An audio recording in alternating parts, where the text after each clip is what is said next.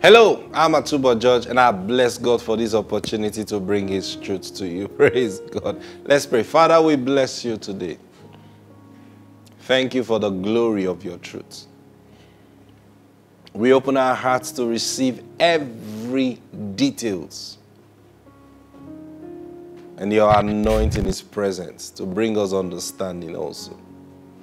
In the name of the Lord Jesus Christ. Amen. Praise God. Now then, we've been talking about God's financial system. There is a system that God operates, and that system works. It is real. It's not a pseudo thing in our minds. It is real. We walk it. Praise God. And you can decide from today that you will never be broke again forever in your life. You can decide that. Why? Because I've been teaching you how to operate an heavenly account.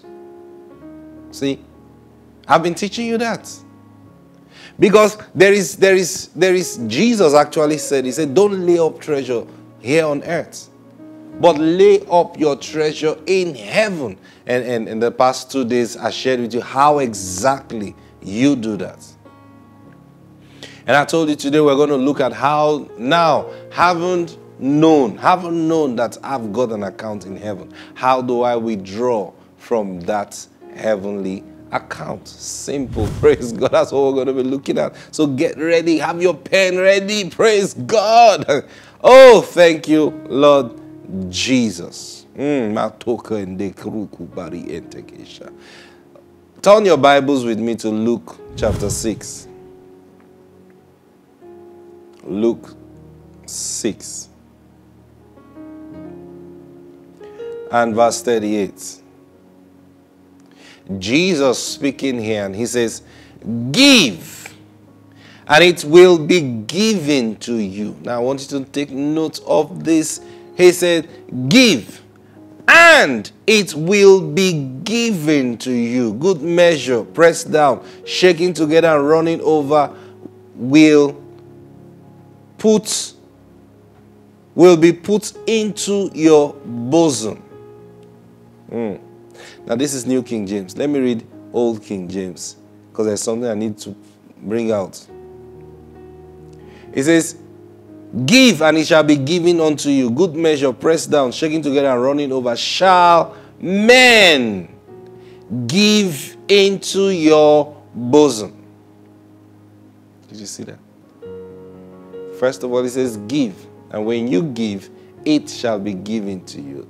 The it that you give shall be given back to you.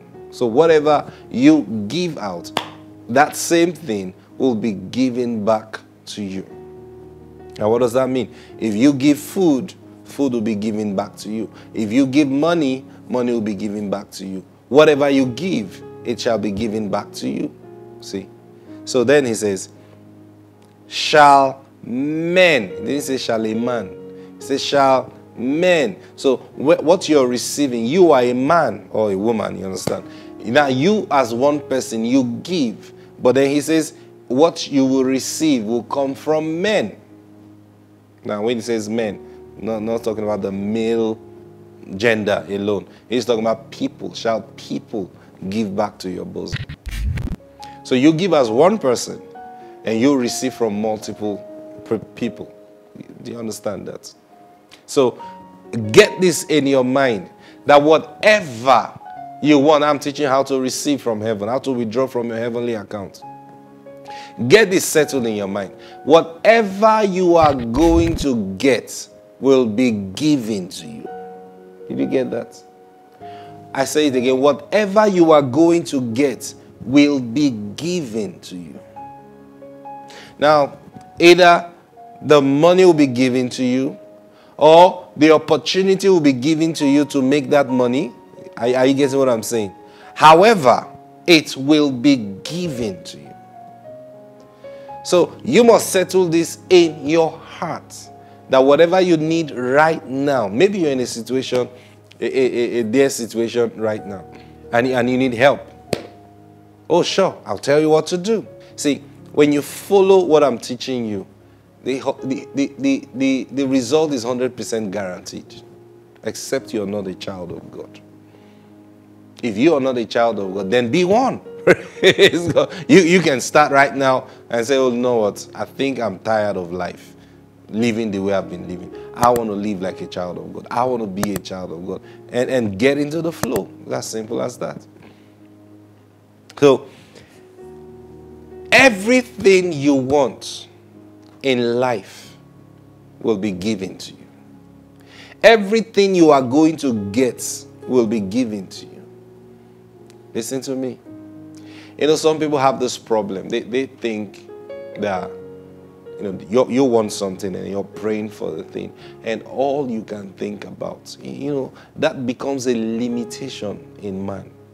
All you can think about is, God, you know what? I live in this kind of house. I'm tired of this. It's too small for me. So, Lord, if you can just make them increase my pay, then I can get a better house.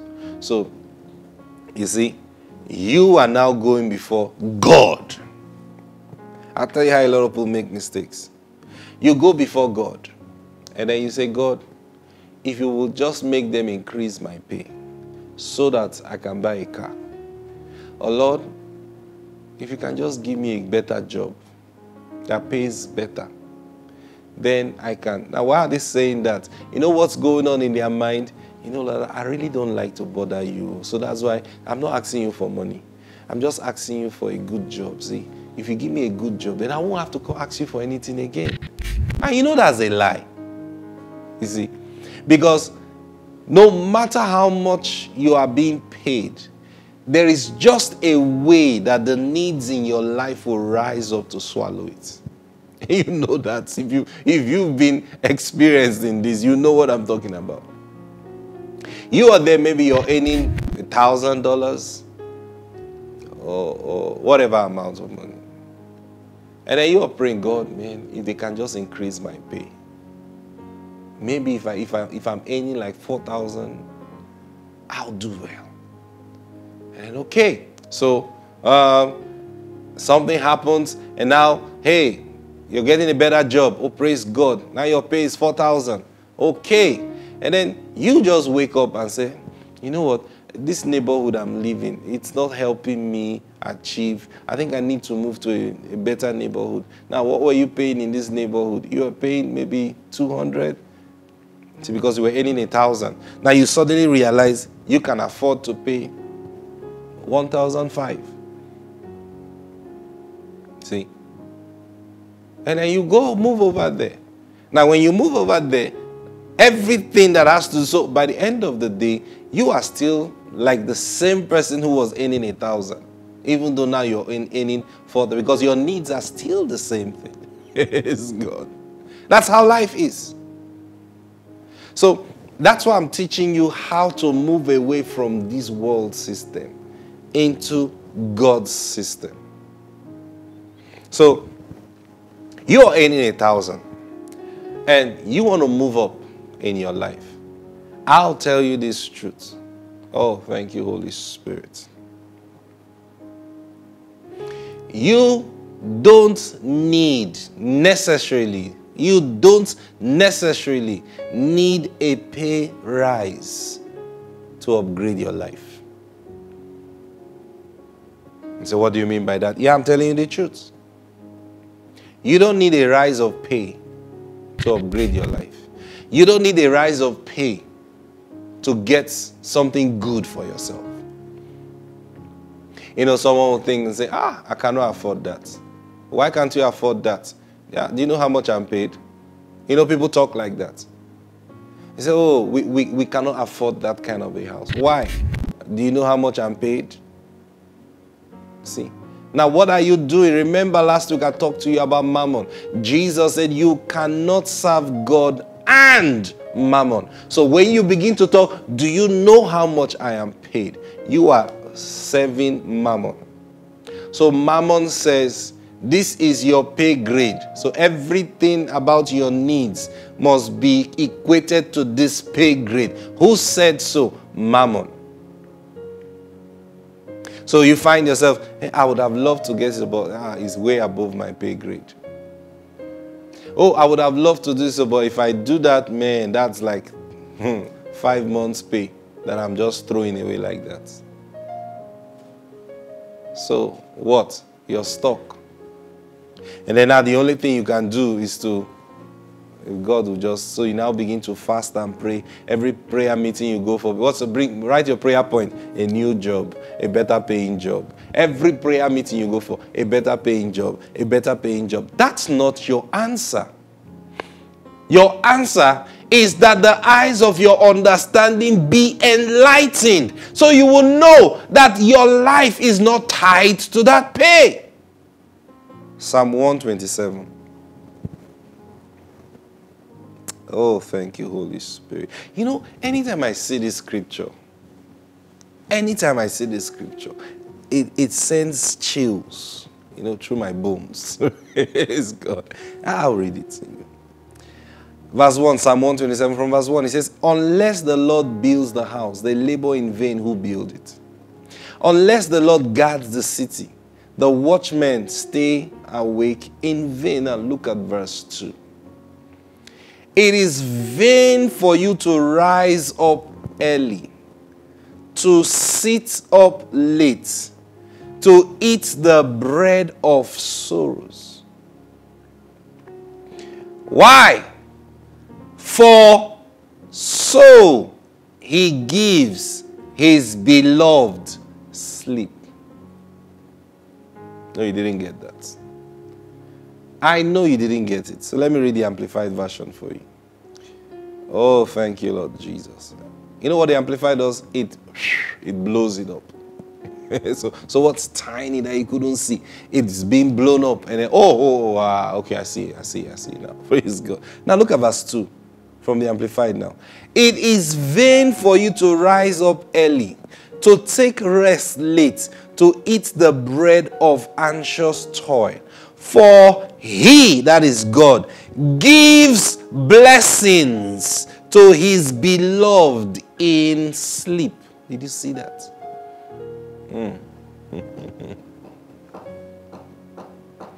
I remember the first time the Lord opened my eyes to this scripture. I screamed that day. I'm telling you, I screamed. I'm like, what? You understand? Like, is this real? No. This is not in the Bible. Someone's trying to deceive us. Praise God. I said, what? And everything began to make sense. Everything began to make sense. Because let me tell you the truth. The faith life has no qualification.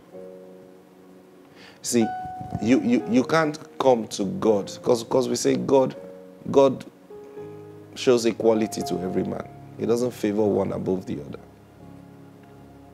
So God, you don't go approach God and say, God looks at us and say, you're more qualified because you have been 10 years in this thing.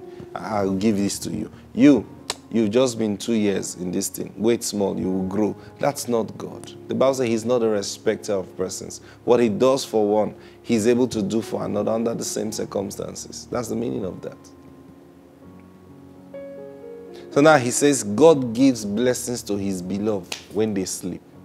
That's why he's telling that it is vain for you to think that the rising up and going back late just to make a living. That's what he's saying. To make a living. He says it is vain to think that way. It is vain to tell yourself, except I get a pay rise, I cannot afford these things. It is vain. Why? Because God can give you those things without a job. That's what he's saying. That's what he's saying. Your father, isn't that what Jesus was telling us when he says, take no thought for your life, saying, what will I eat? Or clothes, what will I drink? Or what will I drink? Or clothes, what will I put on? He says, don't do it. Don't do it. Why? Because your father gives blessings to his beloved when they sleep.